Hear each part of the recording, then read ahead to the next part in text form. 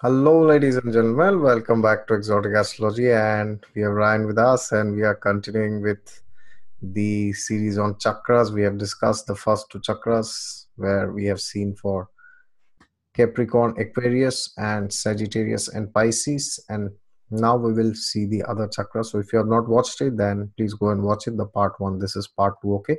And we also have the part three. So, be patient. Yes, please. Okay, well, thank you. It's good being back. Thanks for having me again. So we talked about Aquarius and Capricorn as related to the first chakra, and Pisces and Sagittarius as related to the second chakra. And so the next chakras we need to consider are the third chakra and the fourth chakra within the body.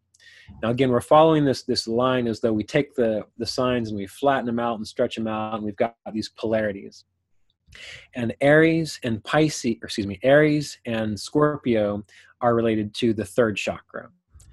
Now, this makes sense because oftentimes that third chakra is related to our sense of personal power. A lot of martial arts bring your energy down to this third chakra to have more drive and more will. And again, the third chakra is interesting because it's ruled over by Mars, which is the specific planet related to drive and will and passion and becoming within the world. And when we think about Aries, we have Aries, which is sign number 1. And anytime we have an odd sign, that represents the positive flow or the positive polarity of a chakra. So Aries is the positive polarity of the third chakra. And Scorpio is the negative polarity of the third chakra, which is really fascinating. We didn't go into this in the first video, but a lot of people talk about astrology as though it's seasonal, such as people say things like, well, in the springtime, we have this kind of experience because the sun is going through Aries. And that only makes sense in the northern hemisphere for some countries, because the southern hemisphere is opposite. And so when we start to think about these chakras within the zodiac, we see that the zodiac is not about seasons. It's about the movement of the sun to the earth and how the sun passes through our inner zodiac, our inner chakra system. So when the sun is going through Aries, that's when the sun is moving towards as close to the North Pole as possible, which it's like that energy moving up towards our crown chakra.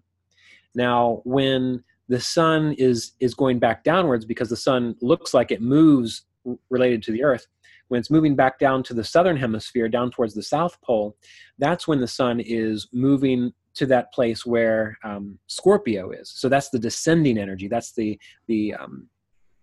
that's how we can start to see that the zodiac is not seasonal. It's actually based on the chakra system. But anyway, so Aries is the third chakra. And in the third chakra, what do we find? We find two things. Saturn is debilitated when he's in Aries. So Saturn is debilitated in the third chakra. The sun, however, is exalted when it's in the third chakra. The sun is exalted in Aries. And what's also interesting is the moon is considered to be debilitated in the third chakra. So here we have Saturn exalted in the third chakra. And Saturn rules over the first chakra, Capricorn and Aquarius. And then we have the sun rules Leo, and Cancer is ruled over by the moon. The sun is exalted in the third, the moon is debilitated in the third. Now, what does this tell us? Well, number one, the reason Saturn is debilitated in the third chakra is because Saturn is about survival. Saturn is about dealing with problems, enduring through difficulties, and we all have to go through those things. None of us will ever escape the influences of Saturn.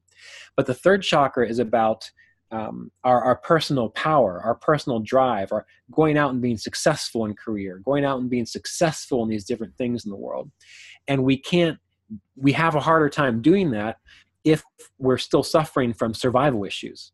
It's much harder to be successful in college or in a marriage or in a business if you're struggling with Saturn's survival issues. But if we think about the sun represents our highest manifestation of self as it rules over this sixth chakra area. When we take that light of the sun and we bring it down into the third chakra, which again is our our ego, our small sense of self. When our small sense of self is driven by spirit, is driven by that light of divine consciousness, which the sun represents, Surya, then our life becomes divine. So in a way, if we can start trying to live such that we imagine this inner light of the sun is functioning in our personal sphere, our personal life, then our life becomes divine. And that's why when we think about the sun, it being exalted in the third chakra, that's very helpful. Now, on the other hand, we have the moon debilitating the third chakra. But the moon is debilitated in the negative polarity of this third chakra. And the negative polarity of the third chakra is about casting out or processing or releasing negative emotional, psychological problems. So that's why when the moon, which is how we feel emotionally, our emotional sense of self, is in that very small portion, actually, of the third chakra, 0 to 3 degrees, people get too fixated on their emotional problems. And then they start to identify with them. And then they truly start to suffer as though their moon is in Scorpio, that scorpionic eighth sign energy. So again, the idea is that we're thinking about the planets and how they function within the chakras, and they will tell us just what kind of life experience a person is having. Does this make sense in regards to what I'm describing with the third chakra? Yes, yes. It's like the negative side that becomes very prominent if the emotions are focused, and that harms the mind very much. Yes. Exactly. And that there is nothing wrong with being assertive and direct and striving for your goals. But the idea is that you do it from a sixth chakra place, which is from a place of wisdom, from a place of understanding, from a place of almost divine surrender. Then it becomes a healthy expression, which is why the sun is exalted there. Yeah, so moon in Scorpio, it can be like you can say that the person can get sometimes too much obsessed if the goals are not met, and the person feels that maybe I'm not good at this. Exactly. There's too much of a focus on that, of the difficulties in life. Now, people can overcome those things, and oftentimes people who have the moon in Scorpio in that little small section, they do become very good counselors or psychologists, because they've been able to see those difficulties within themselves, and hopefully then they can help inspire others to do the same. So I wanted to be very clear in that when I see a debilitated planet, I don't necessarily think it is the most horrible thing in the world, because everything has a hidden blessing to it. You know, for example, one of my very good friends who's an astrologer has Saturn debilitated in Aries, and a few other very important personal planets there. And when I was first getting into astrology, I thought to myself, wow, that's a very difficult combination. And what he said to me was, he said, it is a very difficult combination. And he had, I think, a few of his siblings had died, and he had a very difficult relationship with his father. But because of all that, he became a youth counselor. And he said, if I did not have that Saturn, and if I did not have all those negative experiences, I would not be able to help all those children, all those youth that I can help. So it reoriented how I thought about negative planets and debilitated planets, that yes, there's problems there, but usually it's there to help you understand something, so that maybe you can be a blessing to someone else in life. So just want to be very clear that just because I see a planet debilitated doesn't mean I think that everything's over. Yeah, and like sometimes people say that regarding diseases and astrology. So, what I wanted to ask was, like, have you seen on a literal sense, like that if suppose the heart chakra, which you will speak now, the fourth one, I guess. So, suppose if there's some problem there, or if Venus is afflicted, or Venus is in a bad dignity, so that then they have literally problems in their heart, or the one which you said. Have you seen anything like this? I have seen something like that, and medical astrology is a very complex subject. So when we think about the chakras, many times we think of the heart as being the fourth chakra, the heart chakra. That doesn't necessarily always mean it's specifically the heart. It means this area, the chest in general. So people could have difficulties, yes, with the heart or with the lungs or anything in this area. To get more specific, each planet depending on which sign we're talking about, has a reference to a particular organ within the body. So you're right in that we can look at the chakras to see if that chakra has a difficulty with it, some area of that body will have problems with it, generally speaking. But in order to figure out exactly what that problem is, we would have to get more specific into medical astrology and go into which sign is it in, what are the Logitati of Ashas affecting it, and then taking it into the D30 chart. So that's how you get more specific, but what you've said is correct, yes. Okay. Fantastic. Yeah, and so the fourth chakra is related to Taurus and Libra, which is related to Venus, because Venus rules over Taurus and Libra. And I always find the fourth chakra to be the most interesting of them all, because the two planets there that are exalted are both the moon and Saturn. Because the moon is exalted in Taurus, and Saturn is exalted in Libra.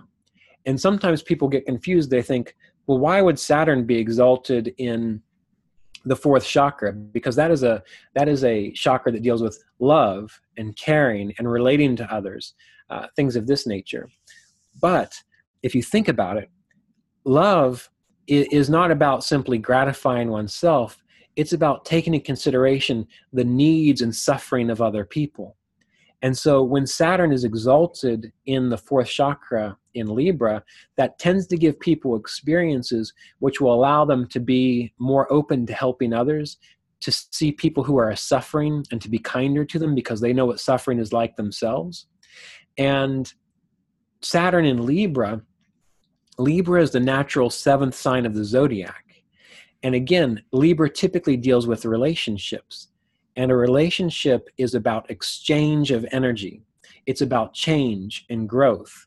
And so when Saturn's there, that's why Saturn is also, he gets digbala or directional strength by being in the seventh house, which you wouldn't think would make any sense because that's like putting restrictions on one's relationships. But that's not what it means. It's about knowing when to hold on to relationships, but when to let them go. So Saturn is all about knowing when to let go of relationships. Saturn is all about knowing when to take something for oneself or to give it away, that idea of exchange. So Saturn has a very interesting role within the fourth chakra. And the moon, usually we don't like to see the moon and Saturn together. And that's because when Saturn and moon are together, the moon is what we think about, what we're used to, how we define ourselves. And if we have Saturn and the moon together, oftentimes a person spends too much time focusing on problems. Again, since it's Saturn, all they see are the problems. But if we get, just for example, a nice exalted moon in Taurus and an exalted Saturn, well, now they are mutually Rashi aspecting each other. That's the beautiful thing about this idea of the chakras, is when you get planets in these same chakras, they're going to be mutually aspecting each other, Rashi aspecting each other. So Taurus Rashi aspects Libra, Libra Rashi aspects Taurus. And again, with the moon being in the fourth chakra, the moon deals with our ability to connect to others. That's why when you see a full moon in the chart, almost always that person will be popular for some reason. People will like them. If you meet someone with a full moon, this happens all the time. I meet someone with a full moon, and I look at them, and I feel like I know them, like I recognize them, like I know them from somewhere, even if I've never met them in my life. And it's that moon that gives that capacity to connect well with others. So having moon and Saturn exalted in this fourth chakra gives an individual the capacity to, number one, connect well with others, to be empathetic to others, to understand that there is suffering in the world and how to be compassionate to others in that regard. So when I think about the fourth chakra, I always am just simply fascinated by how the moon and Saturn function together in a way that we don't typically think of as being something good. It gives a greater sense of connection to people and a greater connection to service to humanity. And that's really the point of this heart chakra, to be open and have that kind of connection and service to humanity. Yeah, Does that make sense? Yeah, yes. That's like more from a society perspective, that we feel happy inside, and then like, others are also happy with that. That's So correct. in that case, like if suppose Saturn is in Aries, and moon is in Scorpio, then also they will Rashi aspect because Exactly. They will Rashi aspect each other. And then what happens is you have one planet, Saturn, which is debilitated in Aries, and assuming the moon is falling in that, because I only use I use that small portion of debilitation for the moon. Not that the moon is debilitated in all of Scorpio, but if they're both debilitated there, then what happens is we have a difficulty connecting beyond our own psychological problems. So we have difficulty achieving our goals because we're too focused on what we can't achieve, where we feel weak emotionally. And then we have Saturn there, and if they're Rashi aspecting each other, a person will tend to have difficulty being successful because there seem to be too many survival obstacles. So in that situation, the person needs to get some kind of counseling to help them with their moon, and they need to get some kind of coaching to help them deal with those survival issues so that they can finally really tap into that third chakra and have that sense of personal power, which again is not about pushing people around, telling people what to do, or being aggressive. It's about achieving one's goals in a healthy way. That's the key. yeah. Mhm. So as you said that like Saturn stars in any planet who it is with. So how have you seen these placements like Moon Saturn conjunct in Taurus or in Libra? So how have you seen this? Yeah, so Saturn always stars the planet that it's with by conjunction in the same sign. So if you had Saturn and Moon in Taurus, well, Taurus itself, again, it would depend on what house it's in, but Taurus itself is the second sign of the zodiac, which deals with our resources and our ability to provide for ourselves and our family. So if Saturn is there starving that moon, what we'll often find is Saturn is about hard work, and Saturn does well in Taurus, but the moon does too. So there will be this hyper focus on really striving to increase one's resources and one's finances, which could starve the heart, because people who work too hard, who work too much, they don't have time to appreciate and enjoy the love of their family. So you see, it's good because Saturn does well in Taurus. It's good because the moon does well in Taurus. But when you put them together and we have that starvation, because actually the moon hurts Saturn as well, then the person has success, but they can't appreciate what that fourth chakra is really about, which is about love and family and being able to feel that support. You work all the time so that you have time for your family. You don't work all the time so that you work all the time, because then you don't have time for your family. Yes, yes. Yeah. And in context of this, as you said, the sun gets exalted in Aries. So, like, have you seen any connection with the fourth house, like moon or sun, the ninth house, or anything like this? If these things happen, I mean, in You're relation to saying the chakras. you're saying that if the sun is exalted in Aries, but we have like the fourth house and the ninth house there, what that will do? No, I mean, like take the example of the four chakras that moon gets exalted there. So, have you seen anything to do with the mother that the mother also comes in the picture, or the mother can have that kind of You're right. Yes. So what you're saying, if I understand, is you're looking at the fact that the moon is a natural indicator of mother, or Venus is a natural indicator of yeah of luxury. So maybe that's linked to the fourth house, and if that area is affected very badly, then they can feel that thing more. That's what I was asking. yes, and that's exactly right. And that's how, I mean, you know this, we know this as astrologers, that what we do is we look at all these things. So we'll look at the chakras, we'll look at what house it's falling in, and then we'll see, well, what planets are involved and what do those planets mean by themselves? Moon, mother, Venus, spouse and luxury, Mars, brothers and siblings. So yeah, we will add that as a layer to get more Okay. specific. Where is it happening? How is it happening for the person? That's very, Okay. yeah. Yeah, and sometimes like we have this like generally fourth house, as we know, Venus is the Karak also and Moon also. But like for Jupiter, you said it was the second one, if I remember. So Right. like, but Jupiter in a way deals with more of that higher thing. So it is not that that's the first chakra is about the first house and second chakra is about second house. It is not like that. No, no. It will play a role because a lot of times those chakras have similar, like they have similar indicators. But just like the chakras have similar indicators, well, when I look at a chart, I look at, let's say, the second chakra for the second house for wealth and resources, just to see what's going on there. Okay. And then I look at the actual second house of the chart to see what's going on there. And then I will look at Taurus, which is the second sign of the zodiac. And then I'll even go to the Hora, which is the second divisional chart. So what I do is I look at all the things that relate to number 2, and I see where is there overlap and confluence. And when I see something pointing in the same direction multiple times, that's what I focus on as being a very specific thing that they're probably going to experience. Okay. Yeah. Good. Fantastic. So the last 2 chakras we will do in the next session, I guess. Sounds good. All right. So thank you very much, ladies and gentlemen. Stay tuned for part 3. Okay. Thank you.